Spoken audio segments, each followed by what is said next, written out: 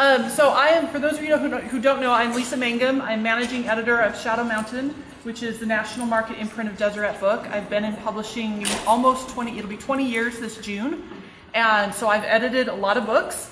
I have read a lot of books. I have written a lot of books. So by day I'm managing editor. By night I write young adult love stories. Weekends I am obsessed with Supernatural. Super awesome. I just have a couple quick slides I want to go through. The purpose of this class and this demonstration is to help you see how an editor approaches the kinds of things that I look for, the kinds of things I change, the kinds of things I don't change. Now, every editor is going to be a little different.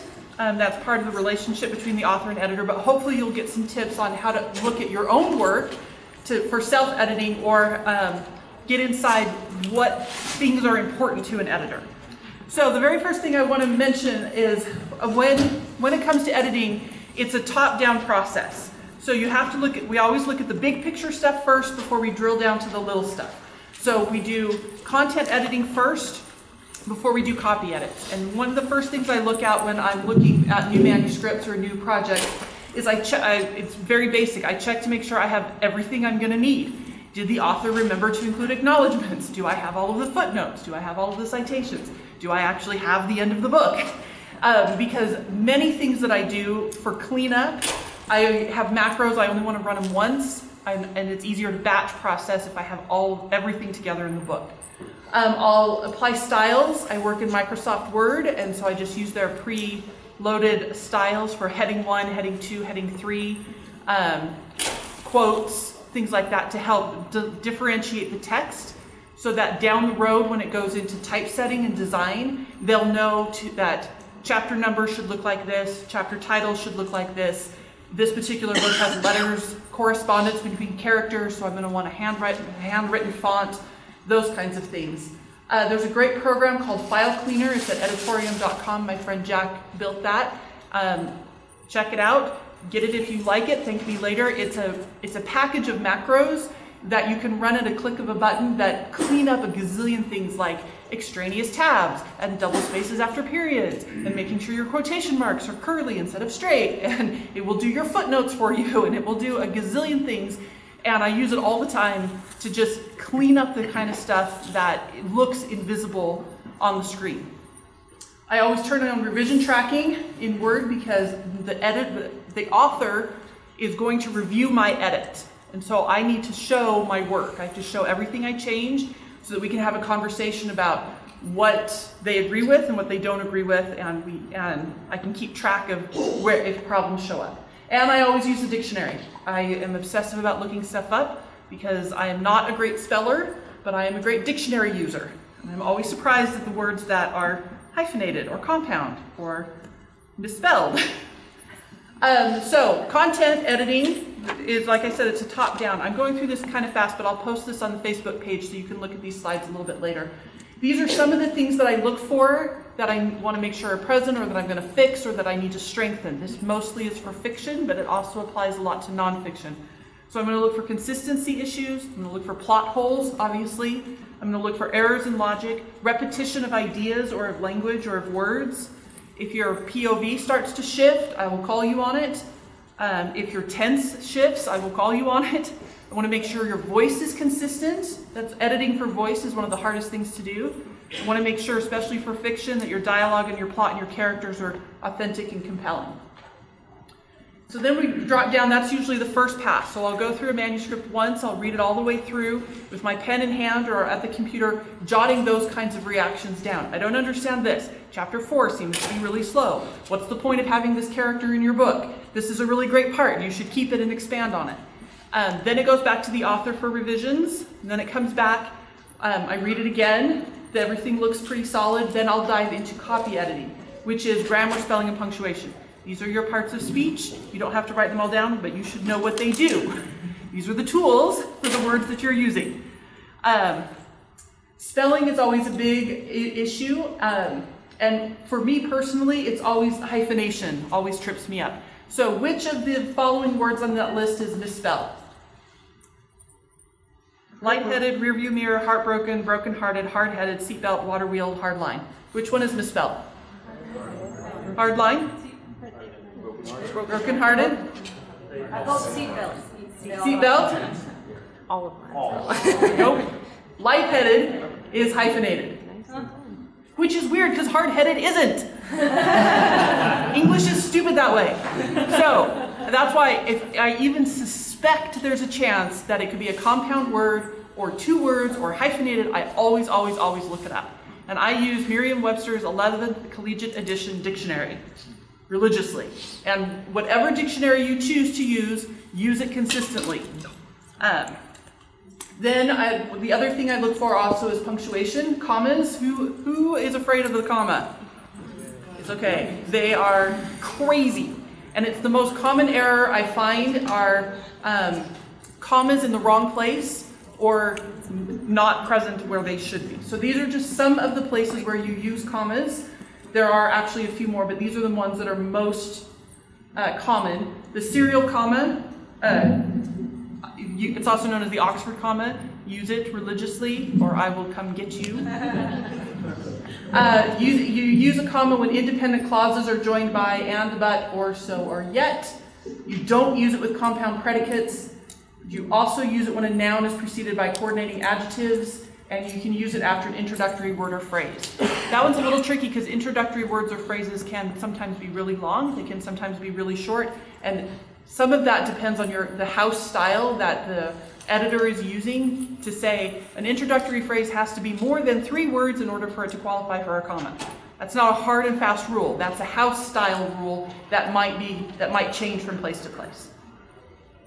Semicolons, you're going to use between 2 independent clauses not joined by a conjunction in order to signal a close connection. You're not being elitist if you use a semicolon.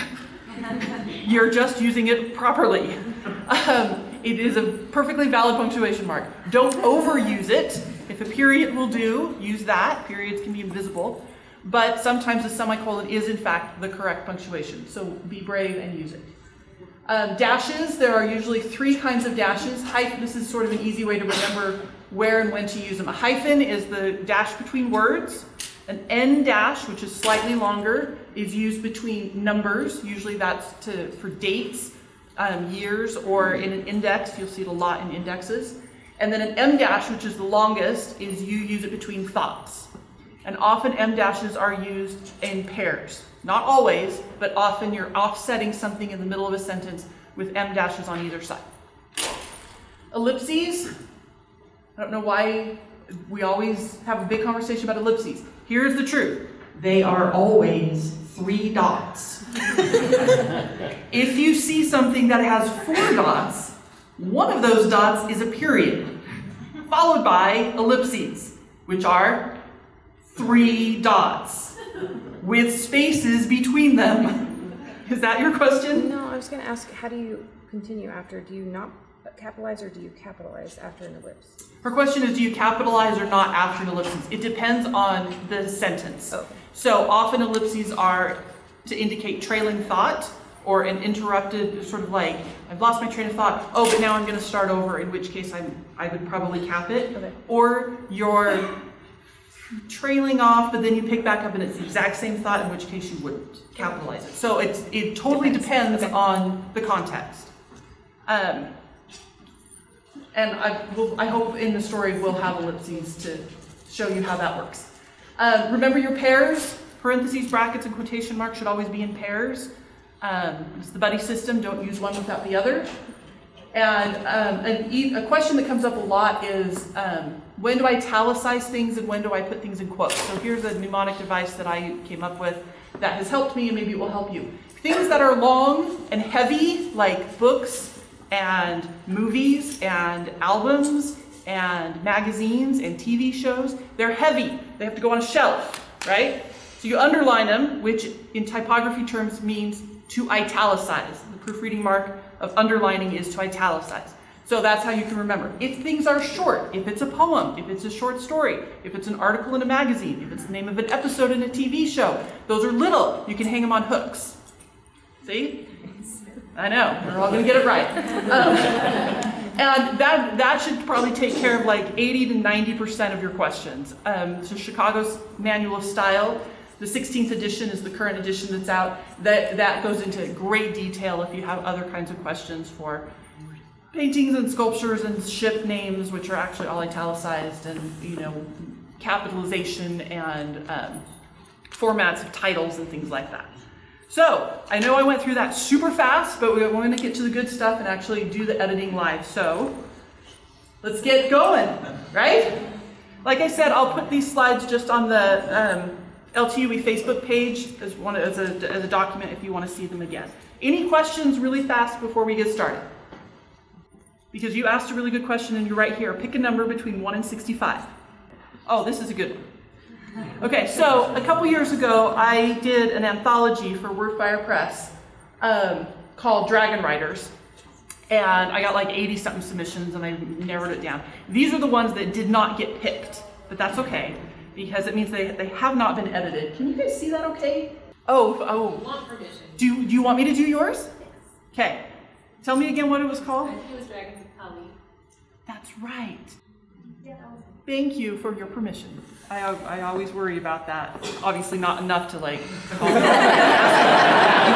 but this is better.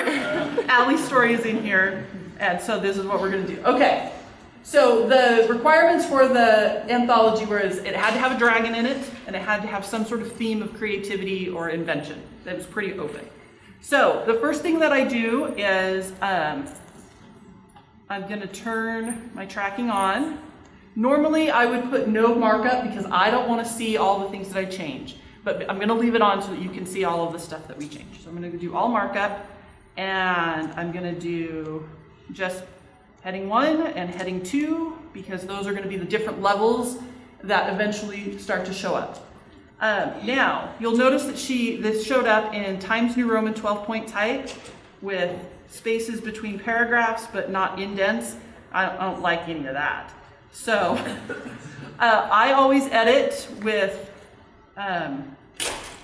in Verdana 12-point because it's easy on the eyes.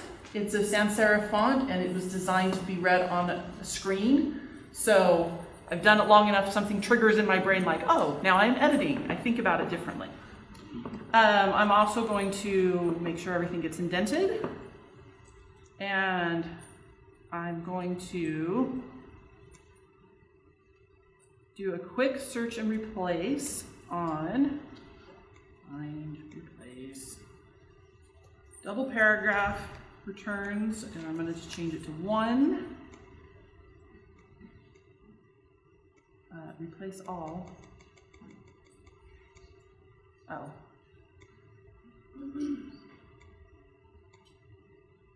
Accept all changes. Sometimes Word is trying to be super helpful and it isn't always super helpful. I don't know why it didn't do what I wanted it to do. We'll just pretend that it did. Sometimes you gotta roll with the punches. Okay, and truthfully, it won't make a difference for this presentation. It's just my head. I'm like, I normally, at the end of the day, these paragraphs, the double paragraphs, should only be used if it's a scene break, in which case actually you should have some sort of element in there, a hashtag mark or asterisks or a little note in brackets that says scene break, so that as it travels down into typesetting and design, we know to leave a space there.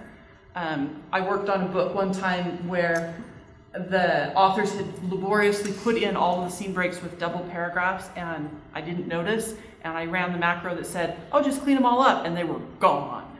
I'm like, dear author, can you please put all of those back in where you need them to be, because I didn't pay close enough attention. It was very sad.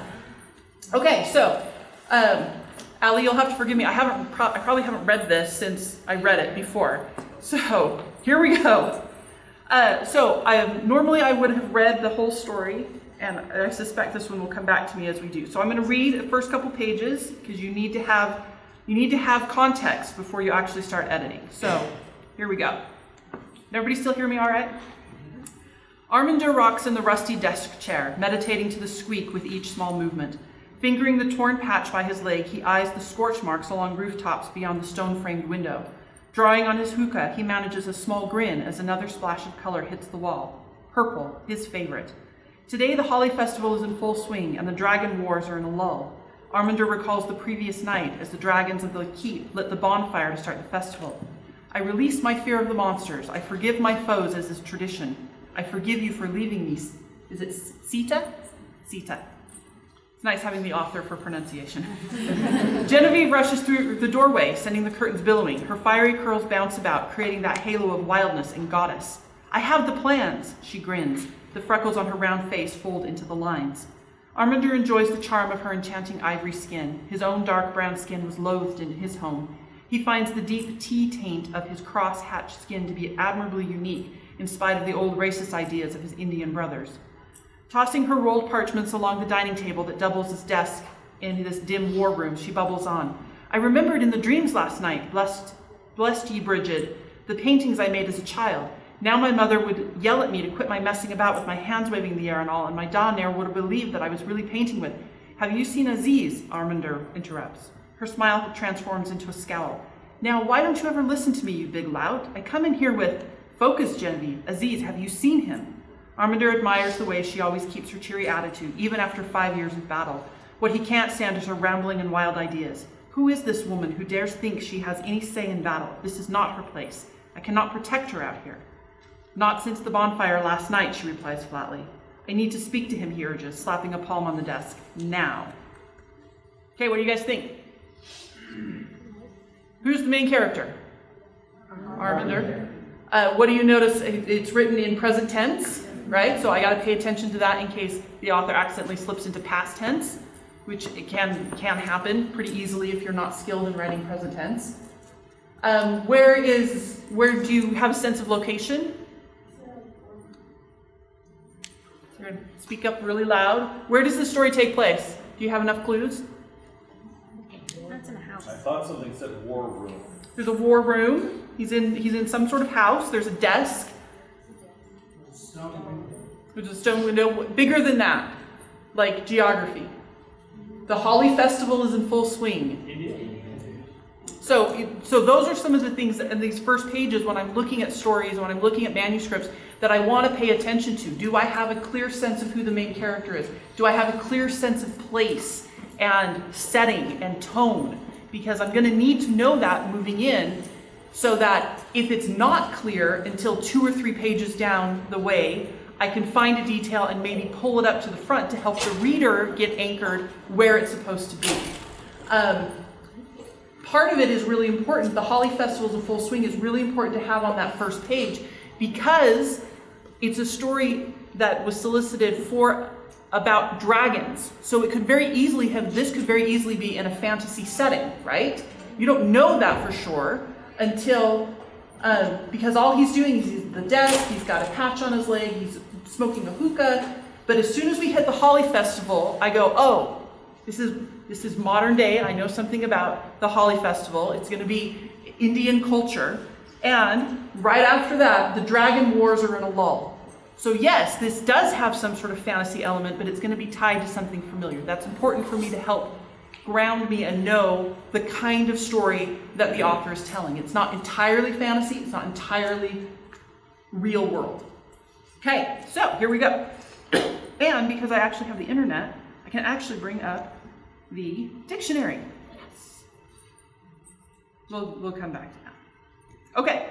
Arminder rocks in the rusty desk chair, meditating to the squeak with each small movement.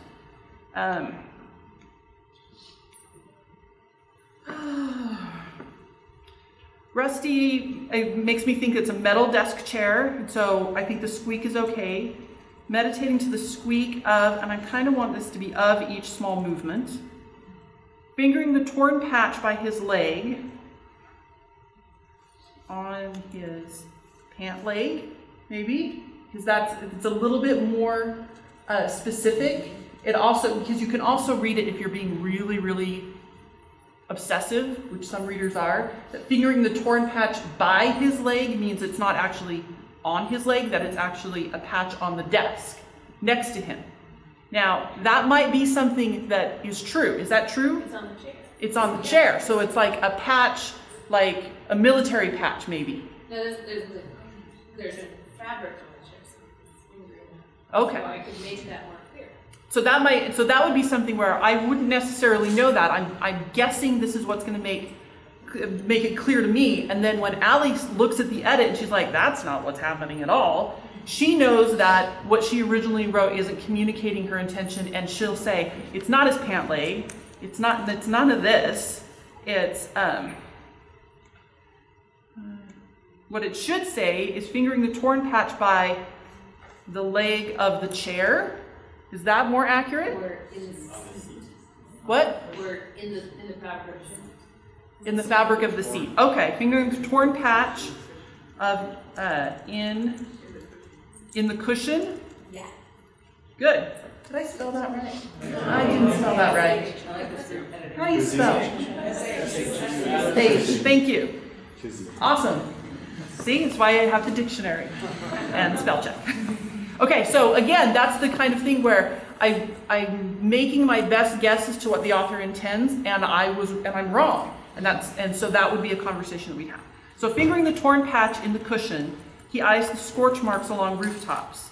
And because here's something that, I don't know, is rooftops one word or two? One word, hooray. Beyond the stone-framed window, I'm hyphenating that because they're both modifying window. Fingering the torn patch in the cushion, he eyes the scorch marks along rooftops beyond the stone-framed window. And I'm going to put the in there just to help a little bit with clarity. He eyes the scorch marks along the rooftops beyond the stone-framed window.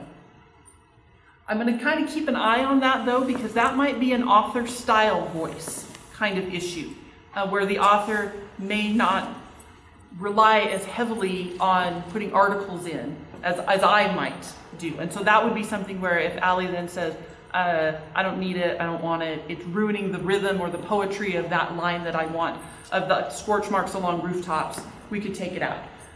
First rule of editing is do no harm. I don't want to introduce an error. I don't want to make it worse. I don't want to have problems that the author needs to fix. But often it could also be a missing word. So I'm going to leave it in because I'm the boss this time. Drawing on his hookah, he manages a small grin as another splash of color hits the wall. So this is interesting because as far as I know, he's sitting in the chair and he's looking out the window. So I'm thinking, which wall? Which wall is he looking at? Is it the outside wall? Is it the inside wall?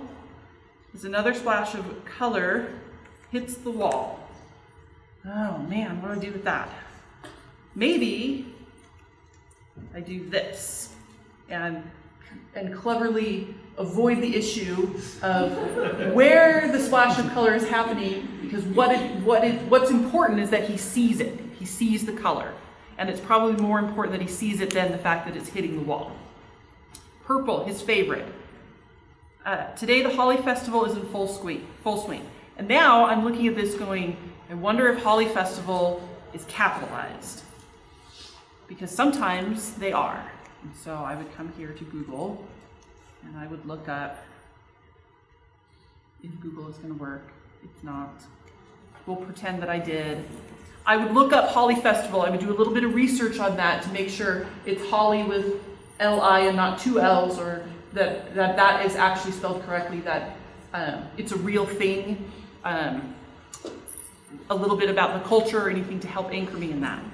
Today the Holly Festival is in full swing and the Dragon Wars are in a lull. Now I'm interested. What's about the Dragon Wars? That's pretty cool. Armiger recalls the previous night as the dragons of the keep lit the bonfire to start the festival. And I'm going to look up bonfire just in case. Sweet, one word, very good. Armiger recalls the previous night as the dragons of the keep lit the bonfire to start the festival.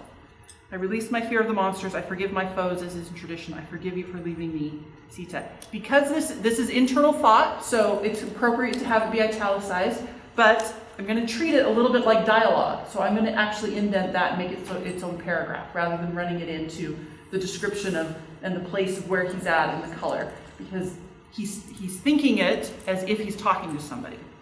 I release my fear of the monsters. I forgive my foes as is tradition.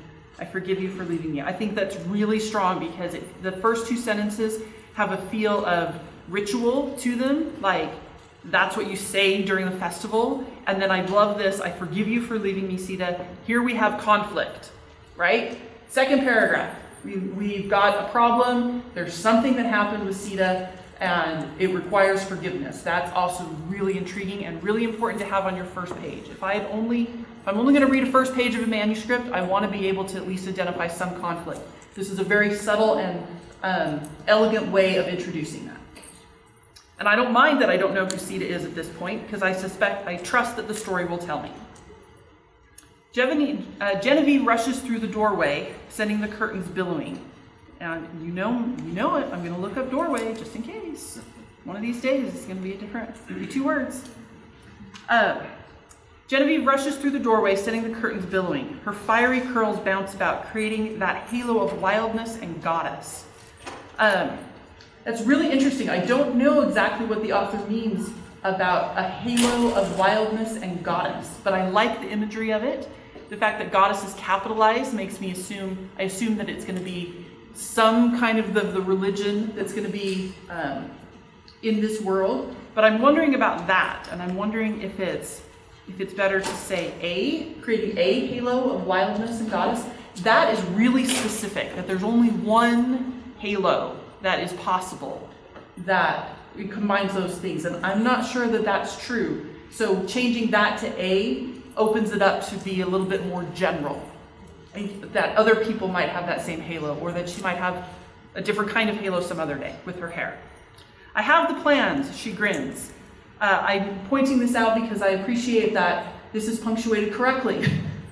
That she grins is this sentence all by itself. Often I'll see things like this, where it's, I have the plans, comma, she laughs. But the action, she laughs, is separate from the actual dialogue. And so this way, I have the plans is a separate action and a separate thing from she grins. If it's something where it's an exclamation mark, but she said it. Yeah, if you wanted to do this. That goes small, right? Yep. It's not cap. Yep. Okay. So if you wanted the dialogue tag after it, then it's lowercase. But if you're following it with an action, it's capitalized. Yes? Thoughts on the word echo? He grinned up above, she's grinned down here. If it's intentional, that seems okay. To the question. He manages a small grin, and then down here I have the plans, she grins. It didn't bother me. They felt like they were far enough away that there was sort of enough action between that the repetition doesn't bother me. If it was right directly after each other, I'd probably change one of the two. But that's a good catch. That's one of the things that kind of repetition to watch for. Yeah. Okay, so let's say that we didn't want to have an exclamation point there, Uh-huh. and it was an actual comma. Yep. You still do the lowercase, she grinned, or like she said, the dialogue tag. You would do a dialogue tag like this. She said, grinning. She grins. And the other thing I don't mind about this is because it's present tense, already I can start to tell that some of the sentences are going to be a little choppy. They're going to be a little fragmenty. We already have that purple, his favorite. I mean, those kinds of things. So I don't mind that she grins is really short, and so I think that's fine. The freckles on her round face fold into the lines. Into the lines. Of what? Yeah, of what? The smile lines? Fold into. Well, we already have grins, so we don't want that. What's that? Her freckles fold into the lines of her face. Her freckles fold into the lines on her round face. Did I hear somebody say that? Yeah. I like that. That's a good edit. You're now a beta reader. Yeah, way to go. Gold star. So here's an example where, and it actually also helps because it's moving the subject and the verb closer together, that her freckles fold instead of the freckles on her round face fold. And so keeping the subject and verb together creates a more dynamic and active kind of sentence. The freckles fold into the lines on her round face. I can picture that much easier than the other way around. Even though we pretty much only changed one word and just moved the other ones over. It's a stronger image. It's a stronger sentence. Arminder enjoys the charm of her enchanting ivory skin. His own dark brown skin was loathed in his home. He finds the deep tea tint, it's hard, of his crosshatched skin to be admirably unique in spite of the old racist ideas of his Indian brothers. So I'm going to look up crosshatched because my instinct is to hyphenate it. It's not, but let's see. As a verb, it's a single word. As a noun, it's hyphenated. I want it as an adjective. Why is it not as an adjective? It's right there. Put in the ED. As an adjective, it's right there. Am I just missing it? Can you see it on the screen? Scroll down, right there. Example. Fields were cross-hatched by plowed paths. No, that's a verb. Well, thanks, Merriam-Webster, for nothing. Simple adjectives. When you use adjective, it's correctly spelled. Does it have to start a new paragraph, or can it be any body of a paragraph? Her question is about starting dialogue, and it can start in the middle of a paragraph like this. So, as long as, is this the I have plans, or you're wondering why I didn't start a new paragraph there? Because it's all, that whole paragraph is about Genevieve and setting the stage, and that's all happening at the same time. So, if we'd had a lot of description about Genevieve, if we'd had like 2 or 3 more sentences, and then she said, I have the plans, I might start a new paragraph with her dialogue to help break it up. But because we only have 2 sentences, it's short enough and it keeps the pacing nice and tight. It creates that sense that she's just rushing right in, she's just saying the thing, and it's all happening right at the same time. Would it be incorrect to start a new paragraph there? It wouldn't necessarily, no, it wouldn't be incorrect. You could very easily do this. But one of the dangers of too many short paragraphs is then your story gets really choppy. And so, again, it's a question of balancing pacing and style. Another editor might put a paragraph return there, but I'm not doing that. So, okay. Arminder enjoys the charm of her enchanting ivory skin. We don't know how old Genevieve is. I assume that she's young because she's pretty exuberant and she's got freckles, which for some reason makes me think she's young. I don't know for sure. So I'm keeping an eye on the charm of her enchanting ivory skin, because if she's his daughter or if she's little, I don't know, that might seem creepy. But I'm gonna wait and see until I know a little bit more about Genevieve, and so I might come back and change that. That's the other thing about editing, is I will often go back and read things 2 or 3 times when I know more of the story, so I know what kind of details to put in there. So his own dark brown skin was loathed in his home. There's something about that it just feels clunky. And I kind of wanted to do this. I think it's because everything else is present tense, and I'm kind of getting in that mindset, and so was loathed is past tense, even though it's true. It was something that had happened in his past. The change in the tense is tripping me up. So I kind of want to do this.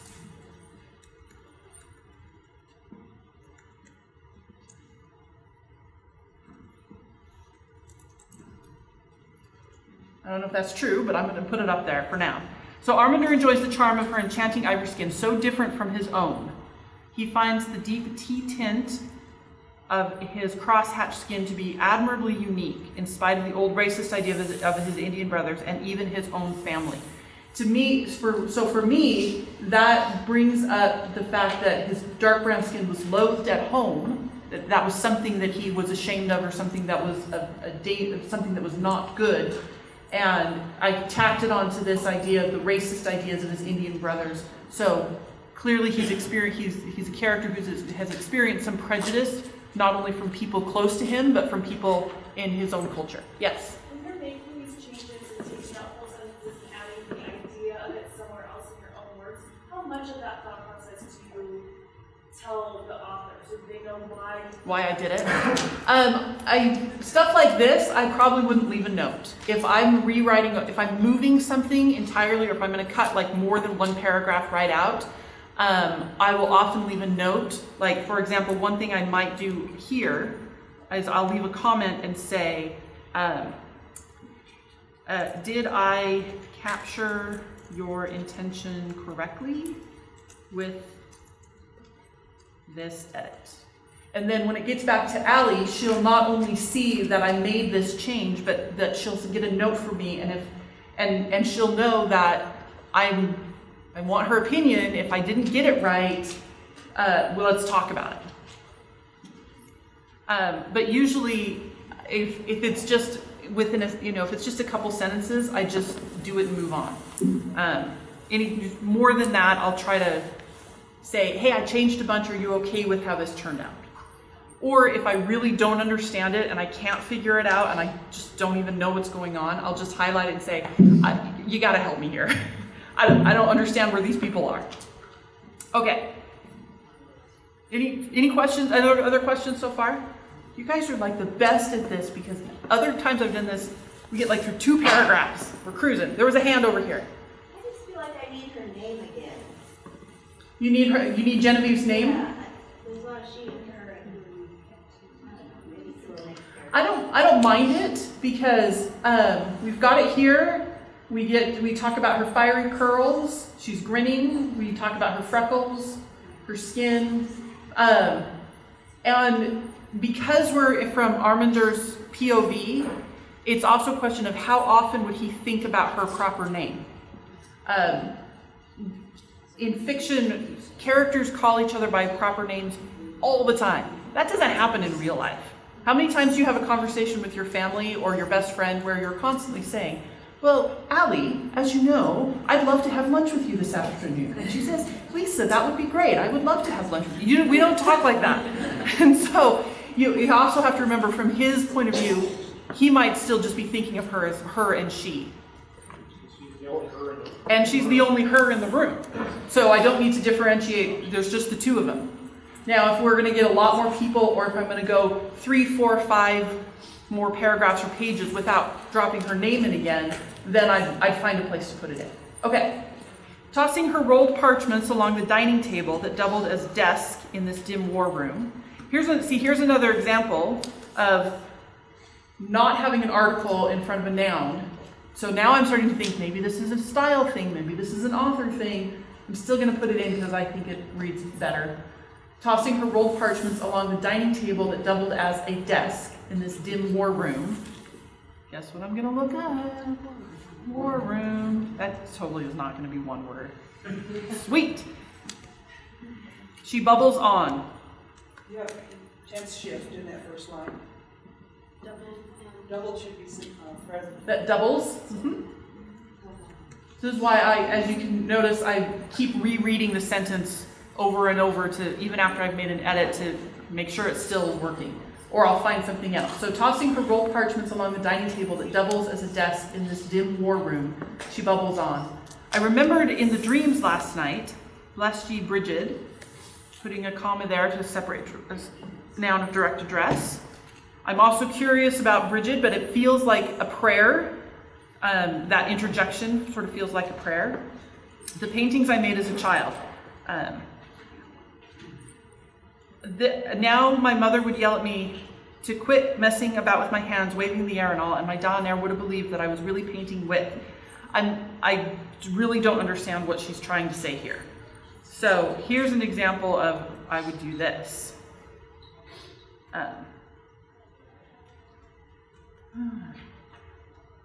It'd be like, I'm not sure what she is trying to say here. Is Bridget her mom by chance? Is her mom Sita by chance?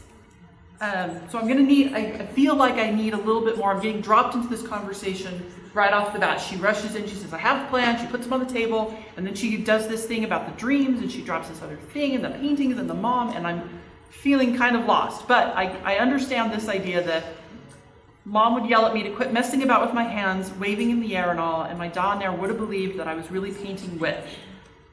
And so clearly she's got some dialect going on with my da-nair woulda, so that helps me understand that. It also makes me think Genevieve is younger.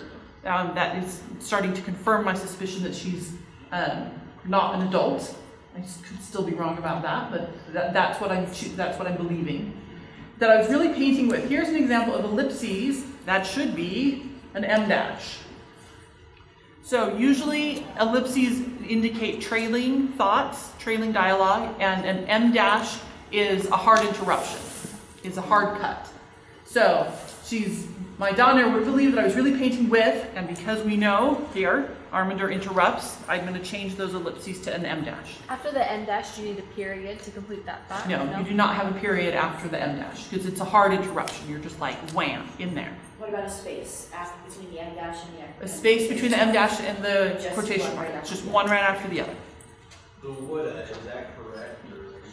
It's correct for the character. Yeah, so it's obviously not a real word in English, but because it's my da-nair woulda, that all is going to be character voice. I'm leaving it in. Have you seen Aziz? Arminder interrupts. I don't know who Aziz is, but I'm curious. Especially because here, her smile transforms into a scowl. Now why, we don't need a comma here. Now why don't you ever listen to me, you big lout?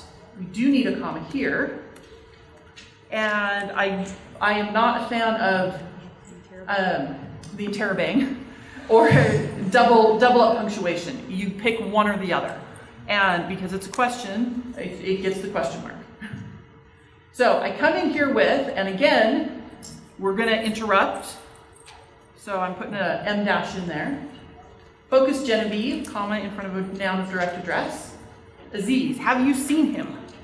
Arminder admires the way she always keeps her cheery attitude even after 5 years of battle. That's interesting. It tells me something about Genevieve. Now I think she's not that young if she's been in battle. I'm sorry, I don't want to interrupt. No, you're fine. I'm just curious, at what point in like a manuscript like this would you be like, oh, I think I'm going to tap out?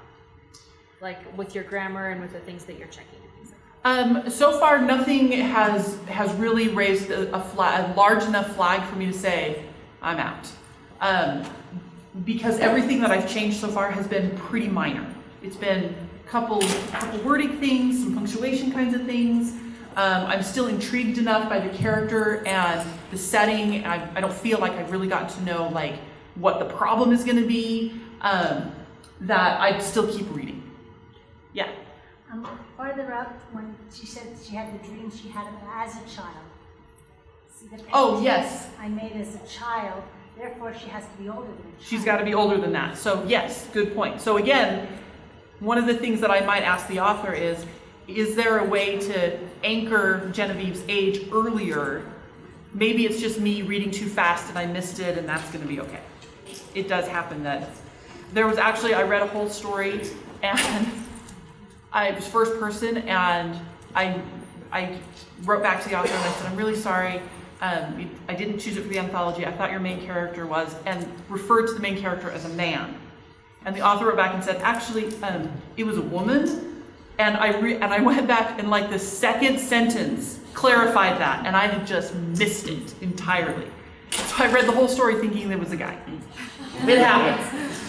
It's not why I turned it down, but that happens. Okay. Arminder admires the way she always keeps her cheery attitude even after 5 years of battle. What he can't stand is her rambling and wild ideas. Who is this woman who dares think she has any say in battle? This is not her place. I cannot protect her out there.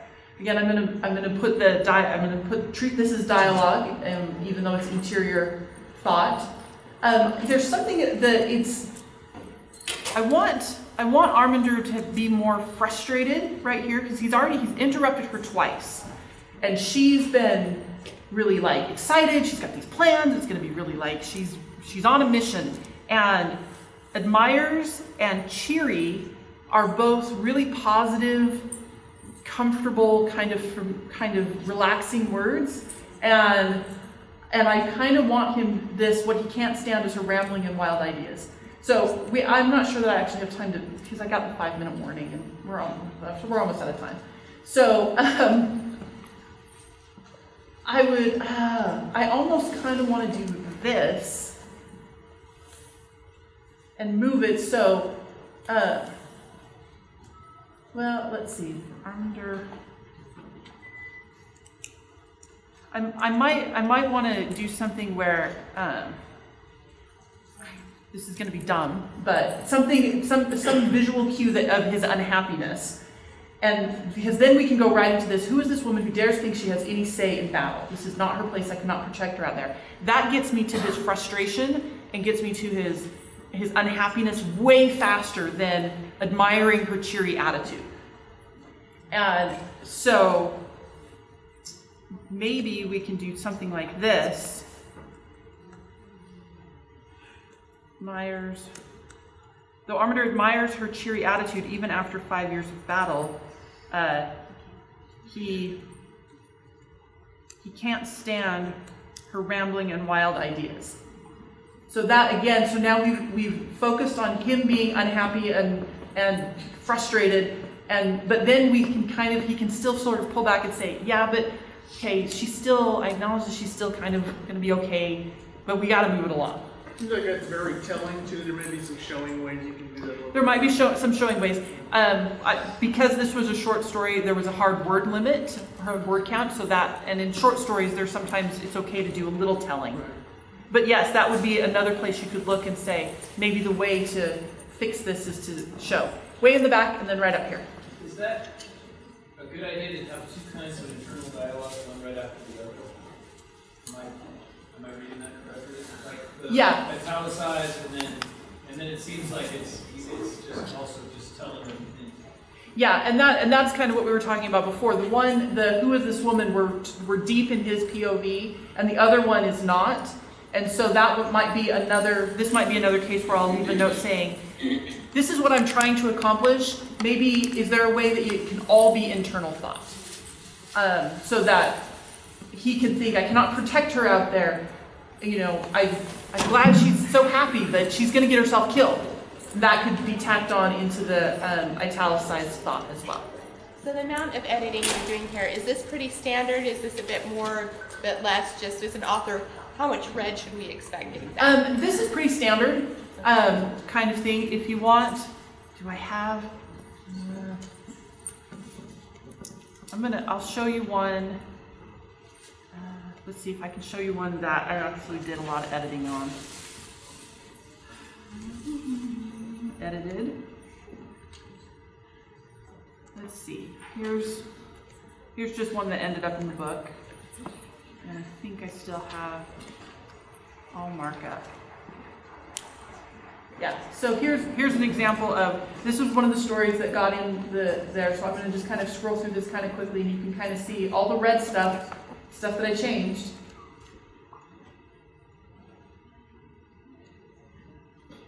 I always put dingbat in as a sign for scene break. Sometimes my authors think I'm calling him dingbat, and I'm not. I'm like, it's technically what it's called. The little graphic element is a scene break. It's called a dingbat. You'll notice here. Nice to know. Yeah, you'll notice here, Jonathan originally was spelled with an O, and it's been corrected to an A. That's because halfway through the story, it switched. So I asked the author, which way are you spelling his name? And he said, oh, it's Jonathan with an A. So search and replace, fix it. So Replace is not my phone. So this is pretty standard in terms of how much editing I do at the end of the day. So anyway, I hope this was helpful. I know we maybe have time for one more question. Yes. I was just wondering on the others that you've been working on. Yeah. It seemed like there was the internal dialogue was quite a break between his question and her response. Oh, here he says, "Hey, come on, focus. Have you seen him?" And then we go through all of his thoughts before she says last night. Yeah, and so that would be another thing that I'd look at to make sure the pacing is that the conversation is happening fast enough, and we don't lose that with too much internal dialogue. Okay, I think we're all done. Thank you.